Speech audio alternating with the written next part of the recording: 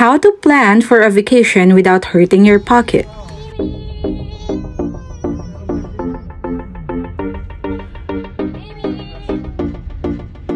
Tip number 1.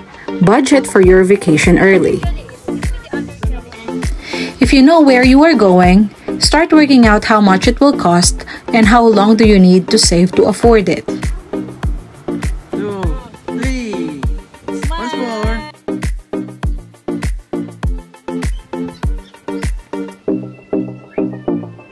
It is really nice to see your family enjoying.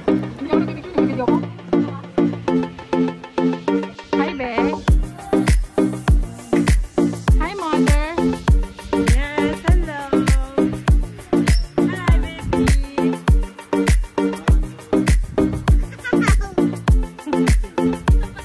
We deserve to get some Instagrammable pictures. They have eggs. Tip number 2. Earn extra so you won't hurt your daily budget. There are times we have to sell our old stuff like clothes, books, and other things we could buy and sell. There's a big difference when you have other sources of income. Even though your extra job only gives you a little money, it's still an excess from your monthly income.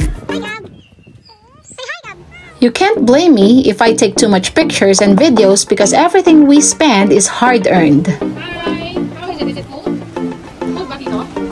Warm? Hi, Gabby. Are you okay? You like it?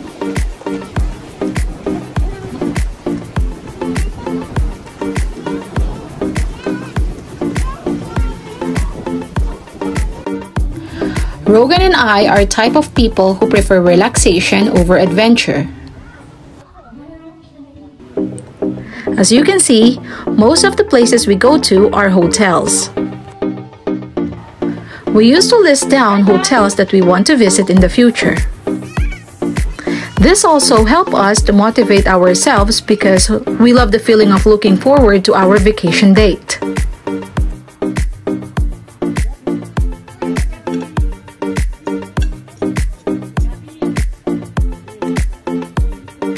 Tip number 3, cut back on expenses.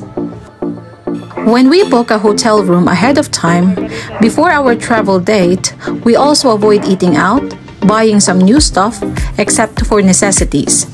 We spend our time going to parks where we don't have to spend too much money.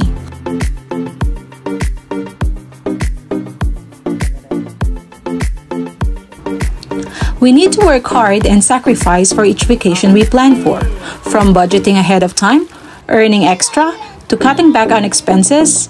It's not bad to give yourself a break once in a while.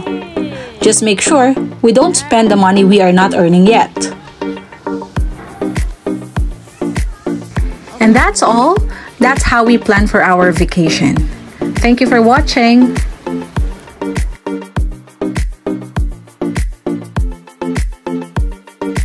Here is the reference for the room rates.